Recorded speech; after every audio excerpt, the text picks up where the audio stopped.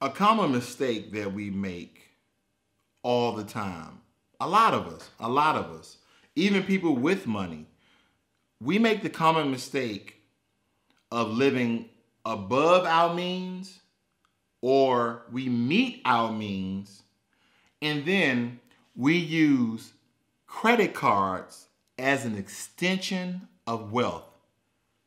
Do you understand what I'm getting at here? You live above your means or equal to your means, and you use credit, loans, and credit cards as an extension of wealth. Why?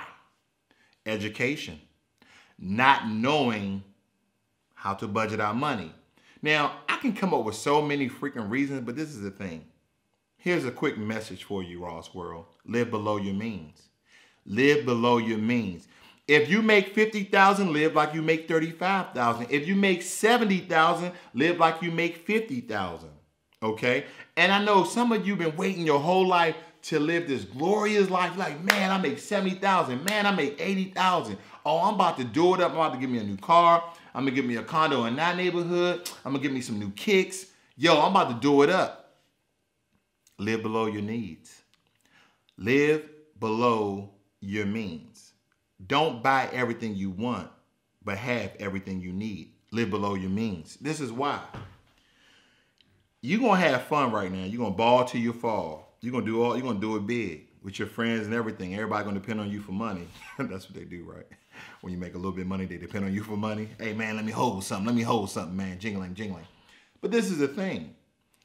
If you make 80,000 and you live like you make 60, 50,000, how much money could you be saving and investing? How much money? What else could you do with that money that's profitable? Could you start your own business?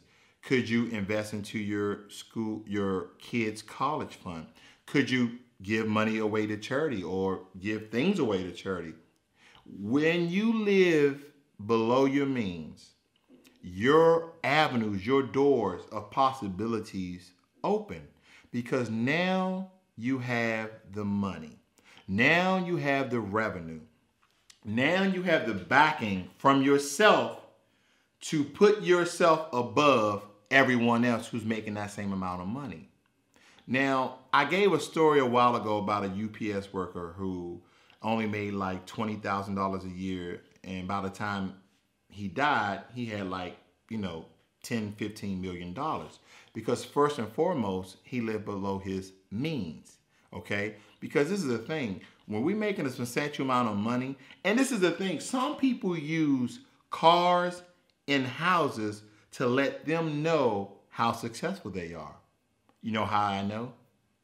This idiot, this stupid person. See, in a comic session, you don't need to leave me no nasty comments, and I'm not saying you guys do, because I'm gonna do it myself. I'm gonna beat myself up because I am here to help. We are family. I said it before. I'm here to help because I made a lot of dumb mistakes, and I don't want you to make the same mistakes. This is pretty much why this channel exists. All the other reasons it exists. It's because I made those dumb mistakes, because when I made more money, I spent more money. You know, Biggie, more money's more problems. That is so true. Because we make so much money, we want to do so much more with our money. At first, you're like, oh, I went to Six Flags once a year. Now you're going to Six Flags 6 times a year. At first, you used to travel to Mexico every 3 years. Now you're going to Jamaica every year. These are the stupid examples I'm throwing out, but you get what I'm saying. You're spending money frivolously. You're spending money just wilding out with your money.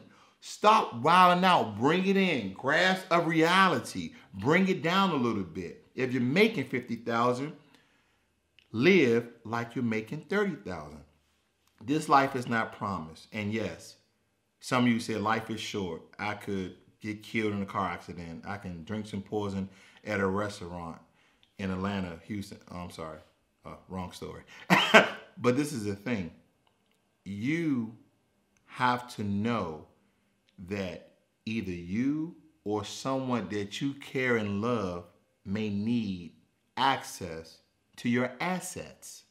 They need access to your assets.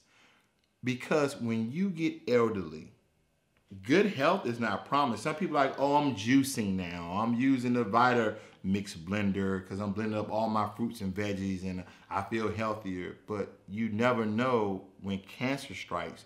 You never know when dementia hits. You never know when Parkinson's disease come about. All these things, our bodies are strong now, but as we get older, it gets weaker. So we have to set ourselves up for the future. And if not us, then we're setting up our kids. We're setting up our children. We're setting up our family members that we love. Because I know some of you like, I ain't going to do nothing for him over here. I ain't doing nothing for her over there because they treated me like shit and they ain't but shit. I got you. I got you. But we have to be smart about these people because I told my wife when I got married, I said, babe, we got to take a trip at least one time a year. And it doesn't have to be overseas. It can be local. I mean, we can go drive down to California. We can go to DC, back home. We can go to all these different places. It don't have to be anything extravagant. And guess what? I mean, one time we took a 45-minute trip to Seattle, stayed at a hotel, one-night vacation. It doesn't take much. That vacation was to, decompress stress, get away from our neighborhood, our environment, our kids, and to do something small. I think our little trip cost us about $300. Okay, $300 is not a lot of money. We stayed at a decent hotel. We had a really good meal. We did some things in the hotel, and we came back after we stayed there till noon, and then we asked for an extension for an hour, so we left around 12:30, 12:45 because it took her a long time to pack her stuff up. But anyway. That was our vacation for that year. Now, granted, we go to different little things and outings with our kids. We're always going to the movies. But that's how we budget and save our money and always have money. Because, next year, we're going to Jamaica for our vacation and so on. We're going to stay about a week or so. But every year, we didn't take a huge vacation. Like this year, we're not taking a huge vacation. We're going down to Oregon for the Christmas holidays, but that's about it. That's what we're doing. And I'm just giving you real life examples about what I am doing so you understand a little bit. You give a little bit of information, say, okay, I understand what he's getting at for you to be better. This is Ross World, where I used to live way above my means. And I used to use my credit cards and I used to use loans as an extension of my wealth, as an extension of my money, but no longer. I don't do that stupid stuff no more. I live below my means. I don't even have cable TV. I'm out.